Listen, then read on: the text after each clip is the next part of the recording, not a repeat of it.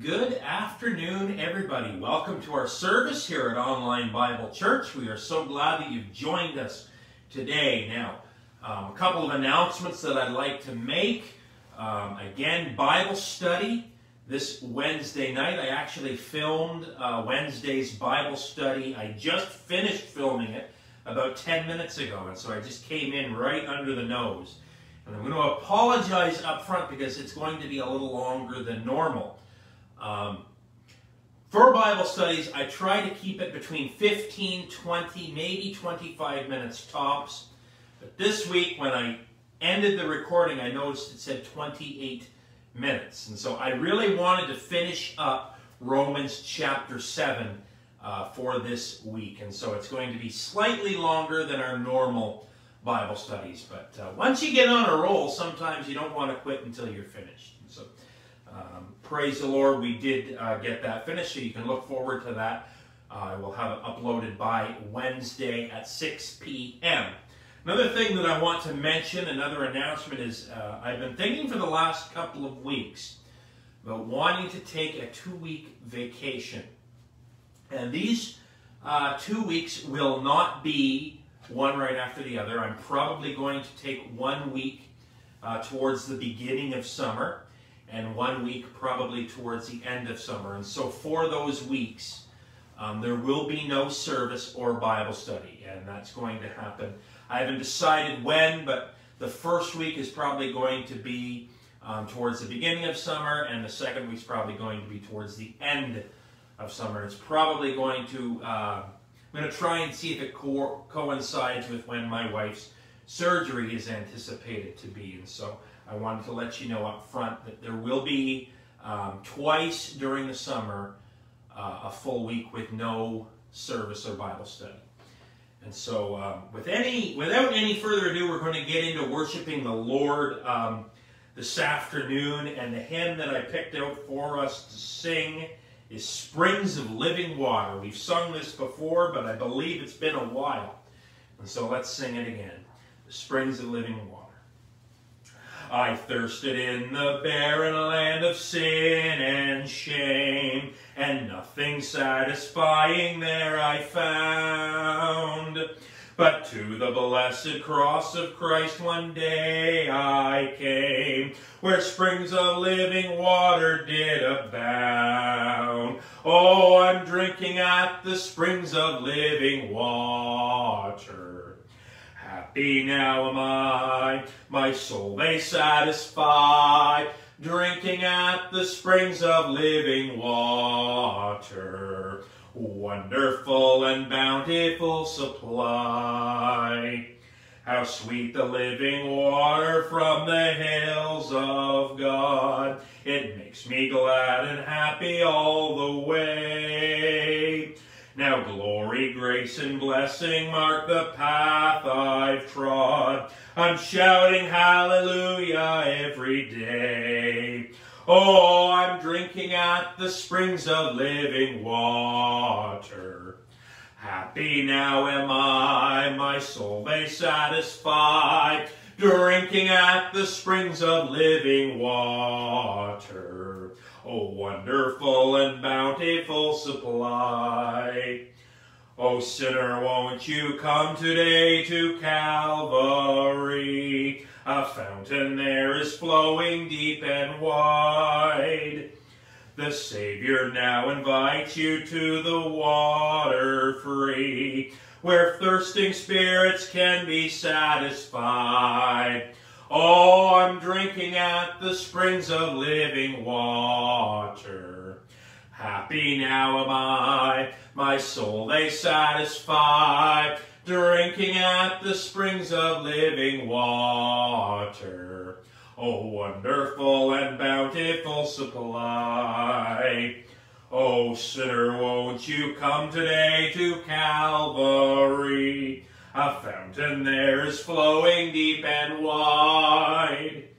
The Savior now invites you to the water free, where thirsting spirits can be satisfied. Oh, I'm drinking at the springs of living water. Oh, happy now am I, my soul they satisfy, drinking at the springs of living water. Oh, wonderful and bountiful supply. Oh, I'm drinking at the springs of living water. Happy now am I, my soul they satisfy, drinking at the springs of living water. Oh, wonderful and bountiful supply. Praise the Lord. Are you drinking at the springs of living water? Well, you will never thirst again. Praise the Lord. Amen. Hallelujah. Well, let the temple be filled with His glory. Oh, let the courts be filled with His praise. Oh, let us worship the Lord in the Holy of Holies. Zion rejoices again. Oh, let the temple be filled with His glory. Oh, let the courts be filled with His praise. Oh, let us worship the Lord in the Holy of Holies. Zion rejoices again. Praise the Lord. Amen. Well, great is the Lord, and greatly to be praised in the city of our God, in the mountain of His holiness, beautiful for situation, the joy of the whole earth is Mount Zion on the sides of the north, the city of the great King. Well, great is the Lord, and greatly to be praised. Oh, in the city of our God, oh, in the mountain of His holiness, beautiful for situation, the joy of the whole earth is Mount Zion on the sides of the north, the city of the great King. Praise the Lord. Amen. Well, I'll never forget that wonderful hour when I felt His power and I prayed through. All heaven came down and God's glory abounded. The angels resounded when I prayed through. Well, I'll never forget that wonderful hour when I felt His power and I prayed through. All heaven came down and God's glory abounded. The angels resounded when I prayed through. Praise the Lord. Amen. Let's sing one more chorus, and this is an old Gold City song. We're going to sing the chorus. It's called Ain't God Good? And I know that's not great grammar, but ain't God good? Praise the Lord. Well, ain't God good to give us so many blessings undeserving? That's what we are. We ought to thank Him. We'll love and praise Him a little more today and a whole lot more tomorrow. Well, ain't God good to give us so many blessings undeserving?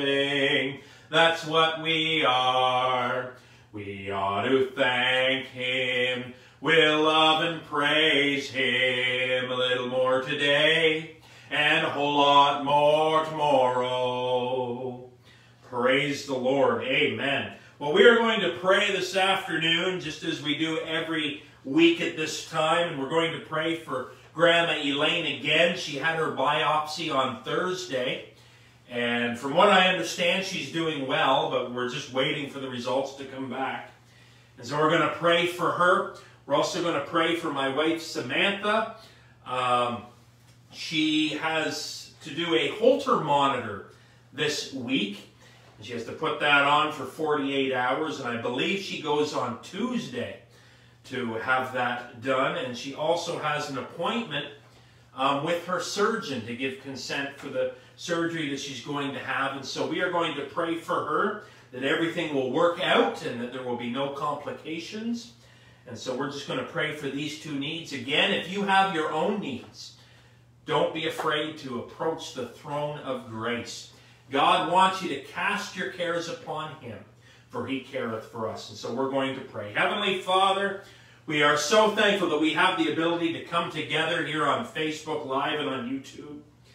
The privilege that we have to be able to study your Word and learn your Word, Lord, and we're so thankful that you care about what we care about, Lord, that we can come boldly before the throne of grace and cast our cares upon you, for you careth for us. We want to lift up my grandmother, Elaine. I want to pray, Lord, in the name of Jesus, that she will heal up from this biopsy that she had, Lord. The results will come back.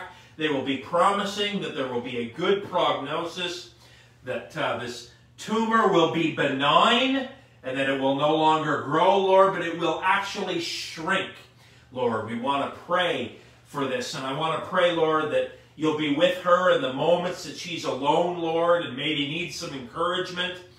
We pray, God, that you'll be with her in those moments and in those hours. We pray, Lord, that you'll reach out and hold her, Lord, and comfort her and strengthen her through all of this in Jesus' name. I want to pray again for Samantha, my wife. I want to pray, Lord, for this Holter monitor that she needs to wear for 48 hours. I pray, God, that the results that they get from that, again, will be good and that there will be no cause for concern. We want to pray for the surgery that she's having. We don't know when it is yet, but we believe it's getting closer, probably this summer. And so I want to pray, Lord, that you'll be with her, that you'll guide the doctor and the surgeon's hands, that you'll protect her from any harm, that you'll protect her from any complications or infections or anything that might cause some concern. We just want to pray, Lord, that the surgery will go well, that there will be no problems, that she will recover, and that everything will work out well and for your glory. In Jesus' name we pray. I want to pray, Lord, for the remainder of this service. I want to pray as I preach this message that I've prepared and that you have helped me, Lord, that you'll give me a voice to be able to proclaim this truth with boldness, Lord, and conviction. And I want to pray, Lord, that somebody that's watching this video will need to hear the truth that you will have me present today. I want to pray, Lord, your blessing upon this service, that the word that I speak will not be my word, but your word, Father. And we ask this in the precious name that is above every name, the name of Jesus. Amen and amen. So we started a couple weeks ago a sermon series, and it's called Look Up, Child. The first message in that series was about the rapture and about what's going to happen when Jesus Christ returns and we get to go with Him. The second sermon that I preached, and this was last week, was on the glorified body and what's going to happen to our bodies how we're going to turn from corruptible to incorruptible, how we're going to have a body that's going to be like Jesus' body. It's going to be a spiritual body. It's going to be a glorified body. And so today, I want to continue this message, and I want to talk about the tribulation period. The tribulation period is going to be a very fearful time for anybody that has to endure it. But I'm thankful today that the Church of Jesus Christ that we are a part of, the body of Christ, is going to be raptured out before the tribulation comes to pass. And so we don't need to really worry about what's going to happen during the tribulation period.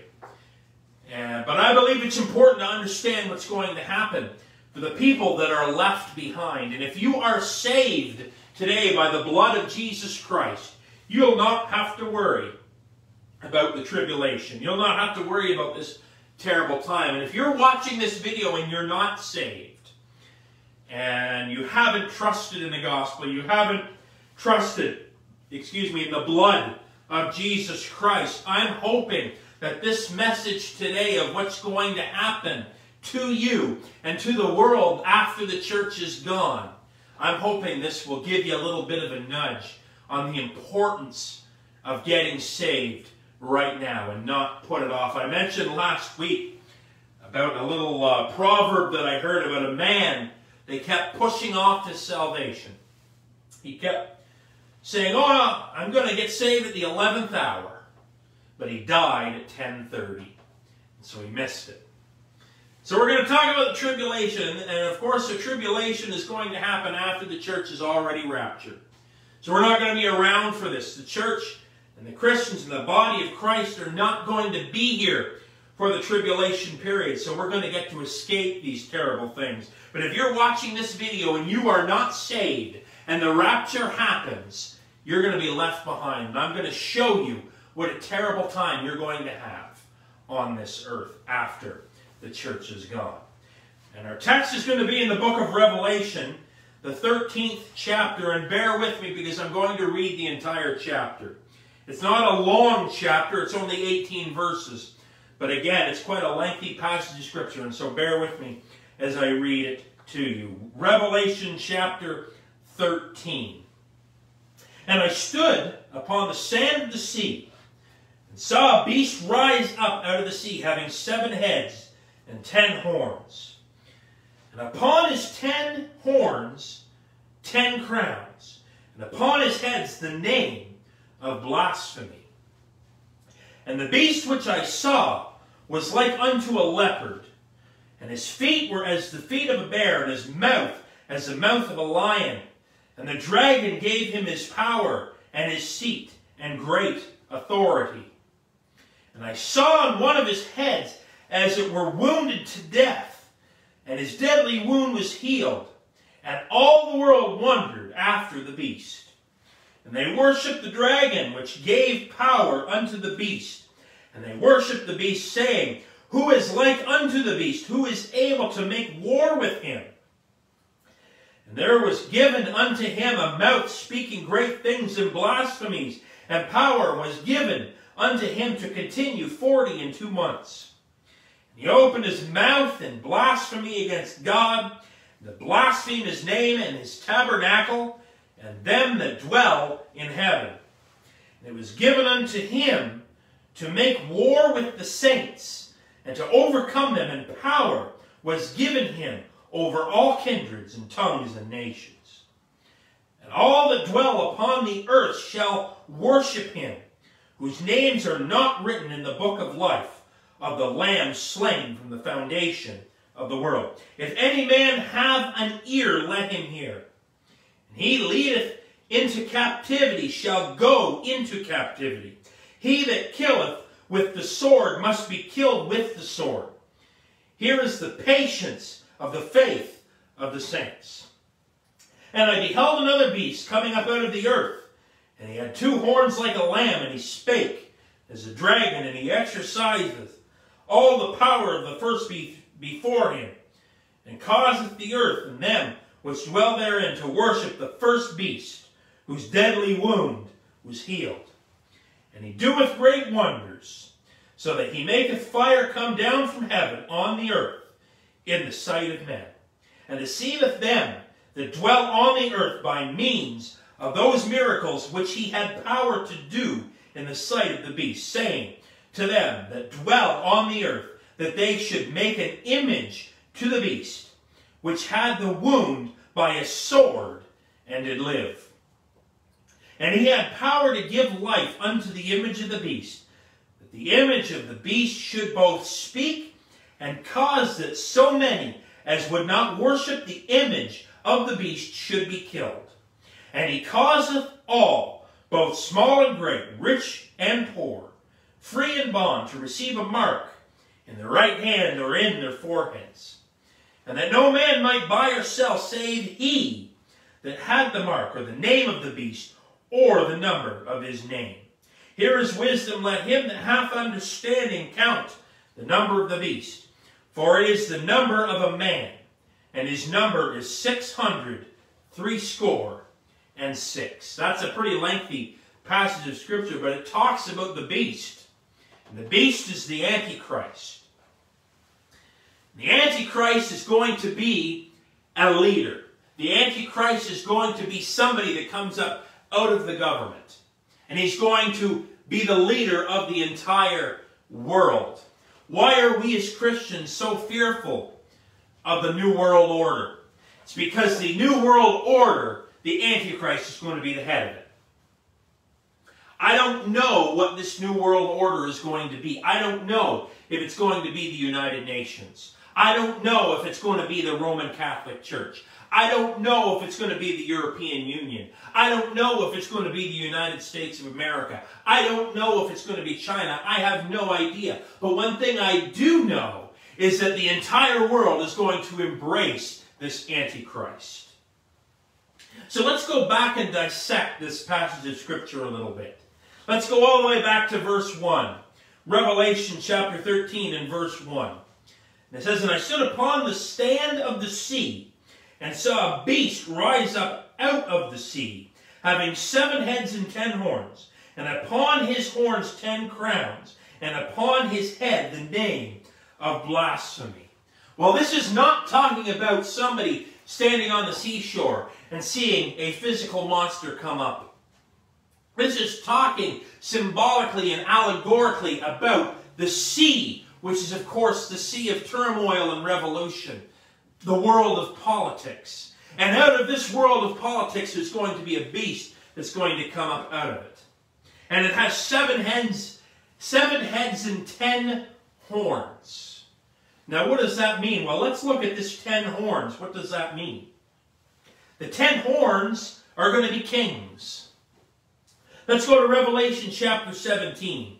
It's going to tell us this. Revelation chapter 17.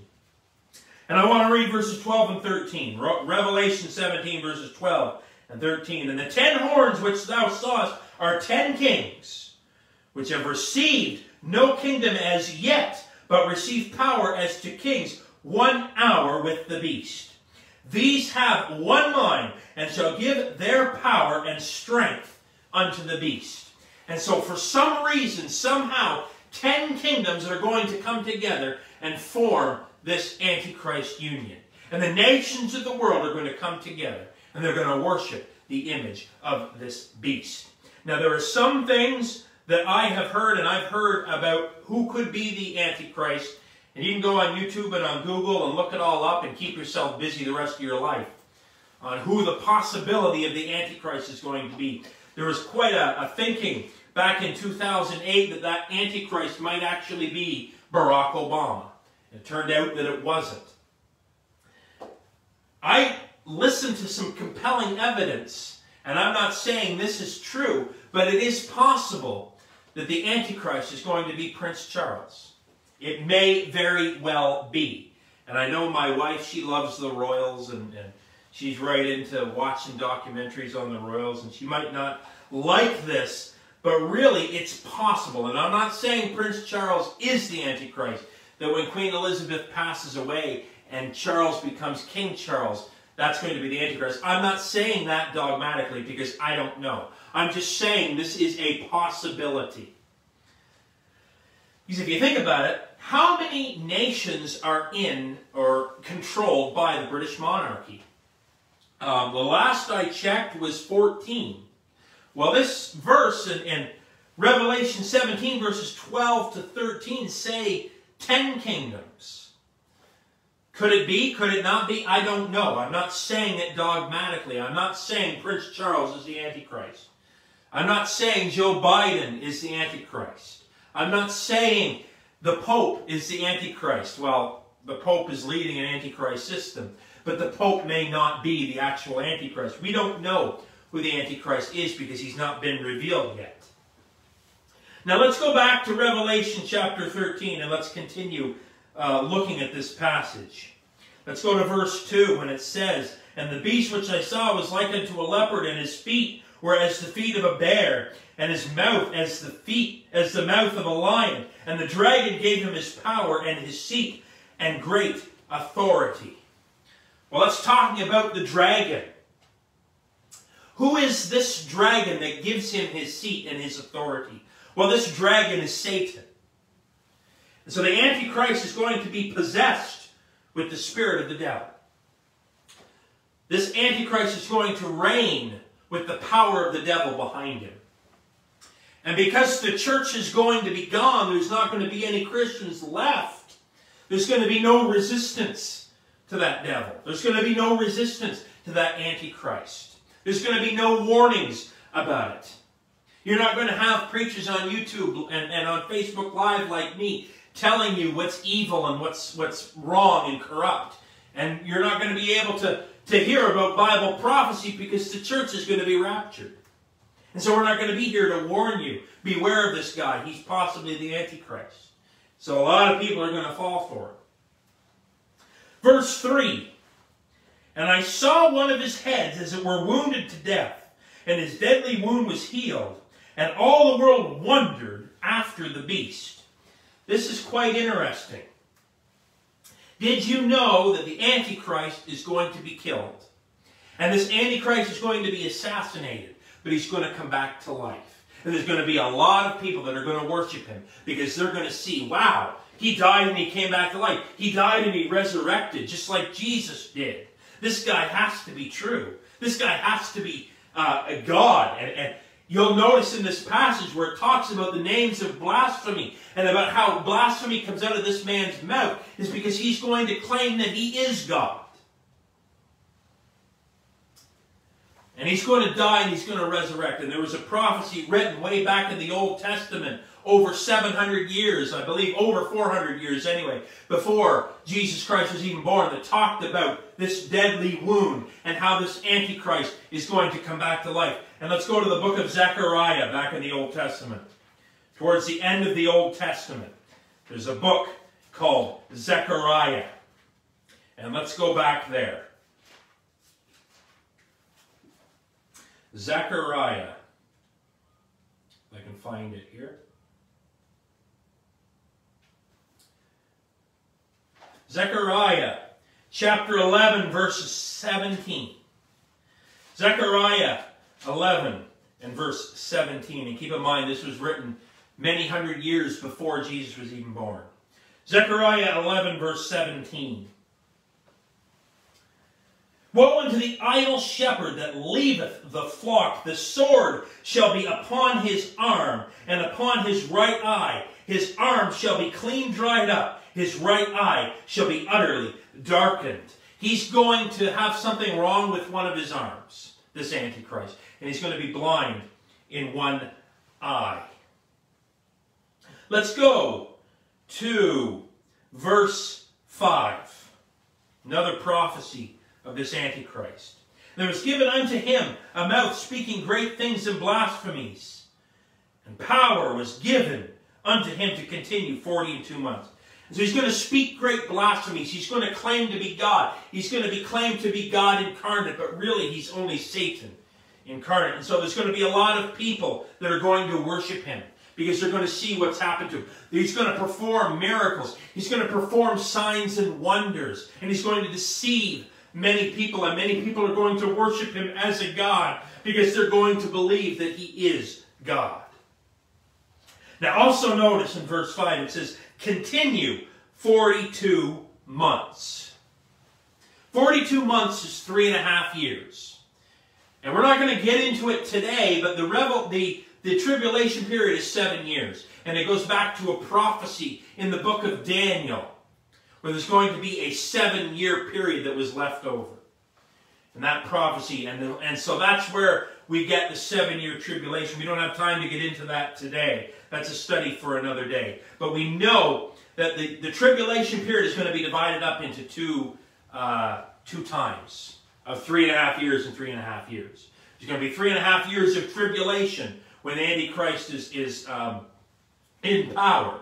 Then there's going to be 3.5 years of great tribulation, where that Antichrist is going to be Satan incarnate. He's going to die, he's going to come back, and he's going to have the whole spirit of Satan within him. Not only that, but God's wrath is going to be poured out upon the earth. And we're going to get to that later. Verse 6, and he opened his mouth to blaspheme against God and to blaspheme his name and his tabernacle, and them that dwell in heaven. So he's going to continue to blaspheme God. He's going to say he is God. If you remember the theology that goes back to how Satan became who he is, he wasn't always Satan. God did not create Satan as a devil. God created Lucifer, who was a very high-ranking cherub. He wasn't just an angel, he was a cherub. The cherubim, the seraphim, and the angels. And what caused Lucifer to fall? Pride. He wanted to be God. We're not going to go to the passage in Isaiah, but there is a passage in Isaiah that says, I will. Satan's saying, I will, I will, I will. I will be like the Most High. So God cut him off, sent him out of heaven, and he took 1/3 of the angels with him. And so this tabernacle that we're talking about in verse 6 is the temple in Jerusalem. Let's look at verse 10. And he that leadeth into captivity shall go into captivity. He that killeth with the sword must be killed with the sword. There is the patience and the faith of the saints. He's going to be killed with a sword. He's going to be killed with a sword. This Antichrist is going to die. He's going to be assassinated. And he's going to come back to life. That's going to happen about halfway through the tribulation period. And people look at this verse and they say, look, the saints, the saints. Does that mean the church? No, the church is gone. The saints here that it's talking about in verse 10 are the saints, the tribulation saints that are martyred for Christ. Now, if you're a Roman Catholic, you're going to get quite confused at this. Because Catholics teach that in order to be a saint, you have to have performed miracles, you have to have been dead for a number of years, and you have to be declared a saint by the Pope. And that is not true. That is not biblical theology. Again, that is something else that Catholics get wrong. A saint is a saved believer. A saint is anybody who is saved by the blood of Jesus Christ. I'm a saint. My wife's a saint. If you're watching this video and you're saved, you're a saint. But there's going to be people that are going to get saved during the tribulation period. Those tribulation saints, those Jews that God is going to go back to deal with, that do happen to get saved during the tribulation period. Those are going to be the tribulation saints, and that's the saints it's talking about here in verse 10. Let's look at verses 11 and 13. 11 and 13, and behold, another beast coming up out of the earth, and that he had 2 horns like a lamb, and he spake as a dragon. Verse 12, and he exerciseth all the power of the first beast before him, and causeth the earth and them which dwell therein to worship the first beast, whose deadly wound was healed. Verse 13, and he doeth great wonders, so that he maketh fire come down from heaven on the earth in the sight of man. So this is talking about the Antichrist after he dies. He's going to come back. This other beast that's coming up out of the earth, that's this. And not only is he just going to be possessed by the spirit of the devil, and the power of the devil is going to be behind his kingdom, he is going to be full Satan incarnate. And he's going to be ruthless. So what's going to happen Verse 14, and deceiveth them that dwell on the earth by the means of those miracles which he had power to do in the sight of the beast, saying to them that dwell on the earth that they should make an image to the beast, which had the wound by a sword, and did live. So this Antichrist is going to be assassinated by a sword. We looked at the passage in Zechariah 11, and it talked about his wounded arm and his eye. That's going to be blinded. How is that going to happen? By a sword. That's what this says. Let's look at verse 15. And he had power to give life unto the image of the beast, that the image of the beast should both speak and cause that as many would not worship the image of the beast to be killed. So anybody that's living during the tribulation period that refuses to take the mark of the beast is going to be beheaded. Let's go to Revelation 20 and verse 4. Revelation 20 and verse 4. It says this, and I saw thrones, and they sat upon them, and the judgment was given unto them, that I saw the souls of them that were beheaded for the witness of Jesus and for the word of God, which had not worshipped the beast, neither his image, neither had received his mark upon their foreheads or in their hands, and that they lived and reigned with Christ 1,000 years. So if you are living in the tribulation period and you do not take the mark of the beast, you refuse the mark of the beast, you're going to be killed and beheaded. You're going to be martyred. Well, then I'll take the mark of the beast, and you're going to be damned forever. Revelation 19 and verse 20. Revelation 19 and verse 20 says this, and the beast was taken, and with the false prophet that wrought miracles before him, with which he deceived them that had received the mark of the beast, and them that worshipped his image, those were cast alive into the lake of fire, burning with brimstone. So if you take the mark of the beast, you're going to be damned forever. You're going to go with Satan and the Antichrist. You're going to go to hell and burn in the lake of fire for all eternity. If you refuse the mark of the beast, you're going to lose your life here on earth. But you're going to get to be in heaven and rule and reign with him for 1,000 years. So you're going to have a choice to make. If you miss the rapture and you're left behind, you have a choice to make about the mark of the beast. Either you take it and you're damned forever and go to hell and burn for all eternity in the lake of fire, or you're going to refuse that mark and you're going to be beheaded. So you're going to get to be with Jesus. You're going to get to go to heaven and be in the millennial kingdom. So you're going to have a choice to make. Let's go back to Revelation chapter 13. Let's look at verse 15. We already read verse 15. Let's go to verse 16. Verse 16. And he causeth all, both small and great, rich and poor, free and bond, to receive a mark in their right hand or in their foreheads. This is one of the reasons why you need a King James Bible. If you have any other version than the King James, it will say it is a mark printed on. It is not a mark printed on. It is a mark in the right hand or in the forehead. It is very likely that this mark of the beast will be a microchip. It is going to somehow be tied to finances. How do we know that? Let's keep reading. Verse 17, and that no man might buy or sell save he that hath the mark, or the name of the beast, or the number of his name. And so, you're not going to be able to buy anything. You're not going to be able to sell anything if you refuse this mark. So not only if you refuse the mark are you going to be beheaded, but you're not going to be able to buy or sell anything. So you're not going to be able to buy or sell anything. And so you're going to starve. You're going to starve.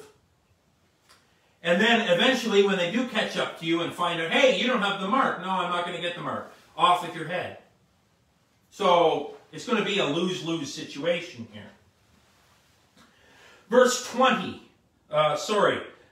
18. Here is wisdom. Let him that hath understanding count the number of the beast. For it is the number of a man, and his number is 660 606. What is that? 600 and 3 score. Well, a score is 20, and there's 3 score. So 2, 4, 6. So 660 and 6. 6, 6, 6. You probably heard that. It's all over popular media. Maybe you've seen the movie The Omen. Talked about the Antichrist being alive as a little boy, and there was a dramatic scene where the father goes in and he needed proof. Before he killed his son, he needed proof that this was the Antichrist. And he went in and he started shaving the head off this kid's scalp and found 666. It's quite a dramatic movie. Not exactly theologically correct, but still interesting nonetheless. So we know that if you do not take the mark, you are not going to be able to buy anything or sell anything.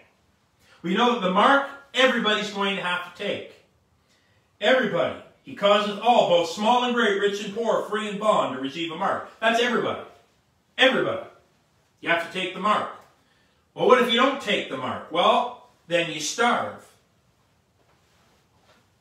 You can't eat unless you go out and get your own food. Can't eat. Can't sell anything. You're going to be poor. You're going to be feral, living out in the woods. You're going to have to. And when they do catch up with you, and they notice, hey, you don't have the mark of the beast. Well, off with your head if you refuse it. That's something you're going to have to deal with if you're not saved and you're living in the tribulation. But if you do take the mark of the beast, you're going to be damned forever. We read in Revelation 19 and 20 that you're going to be cast into the lake of fire with the devil himself. So you're going to be damned forever. So you either take the mark of the beast and be damned forever, or don't take the mark of the beast, be killed physically, and then live with Jesus Christ. Not only that, but we're going to go to Revelation 16. What time are we at? Oh, I better hurry this up. We're going to look quickly at the plagues. So not only are you going to have to deal with the mark of the beast and the Antichrist and this ruthless dictator, you're going to have to deal with the wrath that God's going to pour out on the earth. And let's look at the first plague, verse 2. And the first went and poured out his vial upon the earth, and fell a noisome, grievous sword upon the men which had the mark of the beast, and upon them which worship the image. And so that mark of the beast is going to be in your right hand or in your forehead. There's going to be some type of a sore or an infection that's going to be tied into that. So you're going to have an infection if you take the mark of the beast. You're going to be sore. The second plague, verse 3, and the second angel poured out his vial upon the sea, and it became as the blood of dead men, and every living soul died in the sea. So everything in the sea is going to die. All the life in the sea is going to die, and the sea is going to turn to blood. The third plague, verse 4, and the third angel poured out his vial upon the rivers and fountains of waters, and they became blood. So the life in the fresh water is going to die, and the fresh water is going to turn to blood. So you're not going to have anything to drink. The water is going to be undrinkable. The water is you're going to die of thirst. Verse 8. And the fourth angel poured out his vial upon the sun, and power was given unto them to scorch men with fire. So you're probably going to see a solar flare. It's going to scorch you. It's going to be so unbearably hot. And verse 9, and men were scorched with great heat, and blasphemed the name of God, which hath power over these plagues, and they repented not to give him glory. So I've heard estimates that a third of the trees on planet Earth are going to burn up and die. So you're not going to be able to drink anything. You're not going to be able to build a house or anything because there's not going to be any wood. And because trees die, you're not going to have much oxygen anymore. You're not going to have much food because all your sea life and all your freshwater life, all your fish are dead. Verse 10. And the fifth angel poured out his vial upon the seat of the beast, and his kingdom was full of darkness. and they gnawed their tongues for pain. So remember that sore that you got because of the first plague when you took the mark of the beast? Well, it's going to be so sore, and it's going to be so filled with agony that you're practically going to gnaw your tongue off because the pain is going to be so great. Not only that, but there's going to be darkness. So there's going to be a solar flare that's going to scorch a lot of stuff here on the earth, and there's going to be darkness. Verse 12, the sixth plague. And the sixth angel poured out his vial upon the great river Euphrates, and the water thereof was dried up. That way of the kings and the east might be prepared. So the river Euphrates, which is a great river over in the Middle East, over near Jerusalem. In fact, if you go back to Genesis and look at the Garden of Eden, you'll notice that one of the borders of that garden was the Euphrates River. So the Euphrates River is very significant to the desert. And so it's going to dry up. You're not going to have water. You're not going to be able to drink anything. And the seventh plague, let's go to verse 17. And the seventh angel poured out his vial into the air, and there came a great voice of the temple of heaven from the throne, saying, It is done. And there were voices and thunders and lightnings, and there was a great earthquake, as such was not since men were upon the earth. So mighty an earthquake and so great, the worst earthquake ever is going to shake the earth. So what's the tribulation going to be like? Well, you're going to have a dictator who's going to force you to take the mark of the beast and damn your soul forever. And if you refuse it, you're going to starve to death and you're going to be beheaded. And that's not tied just the Antichrist. When God starts pouring out his wrath upon the earth during the last part of the tribulation, you're going to be so sore, you're going to have such a bad infection from the mark of the beast that the pain is going to be so great you're going to gnaw your tongue off. The sea life is going to die, and the sea is going to turn to blood. The freshwater life is going to die. The freshwater is going to turn to blood. The sun is going to scorch you, and scorch probably a third of the trees on the planet. So you're not going to be able to breathe properly because there's a lack of oxygen. You're not going to be able to eat anything. You're not going to be able to drink anything. There's going to be utter darkness upon the earth. The Euphrates River is going to dry up, so the desert is going to be even worse. You're not going to have anything to drink. And then to top it all off, you're going to have the world's biggest earthquake. That's what's in store for you. If you're watching this video today, you're not saved and the rapture happens. You're going to be left behind, and you're going to have to deal with all of that stuff. There is a way out. There is a way to escape that, and that is to get saved today. I want to go to 1 Corinthians 15, verses 1 through 4, because faith cometh by hearing, and hearing by the word of God. And so I want to share with you the gospel. So if you're watching this video and you do not want to go through this tribulation, I'm going to show you right now how to get out of it and how to go at the rapture. 1 Corinthians 15, verses 1 through 4. Moreover, brethren, I declare unto you the gospel, which I preach unto you, wherein ye have received, and wherein ye stand, by which also ye are saved, if ye keep in memory what I preached unto you, unless ye have believed in vain. For I delivered unto you first of all that which I also received, how that Christ died for our sins according to the Scriptures, and that he was buried, and that he rose again the third day according to the Scriptures. Now verse 3 says how that Christ died. How did Christ die? Christ died by shedding his blood. If you trust in that blood, and you trust in the death, the burial, and the resurrection for your sins are going to be washed away by the blood of Christ. If you trust in that gospel, you are going to be saved. And everything that I just told you today about what's going to happen in the tribulation period, you're not going to have to worry about, because you're going to be in heaven. Choice is yours.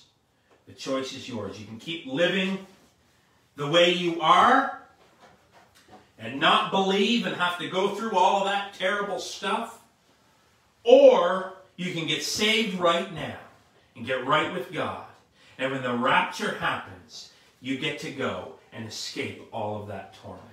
The choice is yours. So let's pray. Heavenly Father, we are so thankful once again for the words that you have given us today. I want to pray right now for Grandma. I want to pray, Lord, that you'll continue to be with her, Lord, that as they do tests on this tissue that they biopsied from her brain, we pray, God, that it will come back negative for cancer, it will be benign, that there will be no complications, and that it will not grow, but in fact will shrink. In Jesus' name we want to pray healing for her, Lord. I want to pray again for my wife Samantha. I want to pray, Lord, that as she wears this Holter monitor and they look at the results of that, they see that there's nothing wrong, there's no heart murmur, there's no problems there, there's going to be nothing more that's going to hold up this surgery. And we pray, God, that when the surgery does happen, that you will guide that surgeon's hand, that you will keep her safe from any infection, that you will keep her safe from any complication, Lord, and that you will recover and do well and recover as expected. In Jesus' name we pray for her. I want to pray, Lord, for everybody that's watching this video. I want to pray, Lord, that if there's somebody watching this video that is not right with you, Lord, and they're not saved, I pray, Lord, that this message today about what's going to happen after the church leaves, what they're going to have to deal with and what they're going to experience, I pray, will give them that nudge that they need to get right with you and get saved. So, Lord, I just want to pray that you'll be with us this week. I want to pray, God, that as we go about our week, you will be with us, Lord, and that we can all come back again next week. In Jesus' name we pray. Amen and amen. So, we are very over time, so I'm not going to, I was going to sing a little chorus again, but we're not going to do that for the sake of time. And so until next week, God bless.